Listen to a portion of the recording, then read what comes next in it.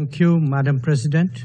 Let me begin by congratulating the French presidency for its able stewardship of the Security Council this month.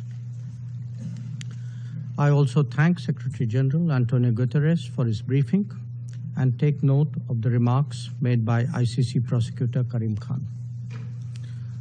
Allow me, Madam President, to preface my remarks by reminding the Council that India is not a signatory to the Rome Statute, nor a member of the International Criminal Court. Madam President, the trajectory of the Ukraine conflict is a matter of profound concern for the entire international community.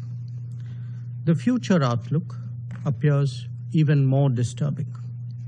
The nuclear issue is a particular anxiety.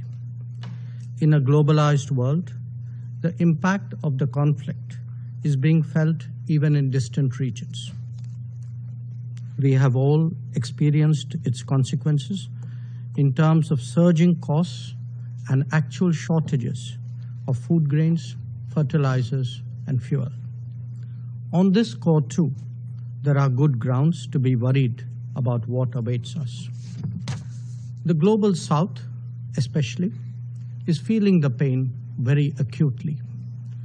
We must, therefore, not initiate measures that further complicates the struggling global economy. And that is why India strongly reiterates the need for an immediate cessation of all hostilities and a return to dialogue and diplomacy. Clearly, as Prime Minister Narendra Modi has emphasized, this cannot be an era of war. On our part, we are also providing both humanitarian assistance to Ukraine and economic support to some of our neighbors under economic stress. Turning to the specific topic before the Council today, let me emphasize that even in conflict situations, there can be no justification for violation of human rights or of international law.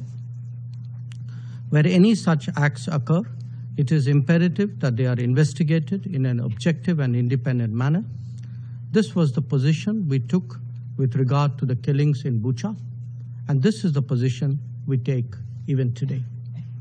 The Council will also recall that we had then supported calls for an independent investigation into the Bucha incident. The fight against impunity is critical to the larger pursuit of securing peace and justice. The Security Council must send an unambiguous and unequivocal message on this count. Politics should never, ever provide cover to evade accountability, nor indeed to facilitate impunity. Regrettably, we have seen this of late in this very chamber when it comes to sanctioning of some of the world's most dreaded terrorists. If egregious attacks committed in broad daylight are left unpunished, this Council must reflect on the signals we are sending on impunity. There must be consistency if we are to ensure credibility. Once again, let me emphasize, Madam President, that the need of the hour is to end this conflict in Ukraine and return to the negotiating table.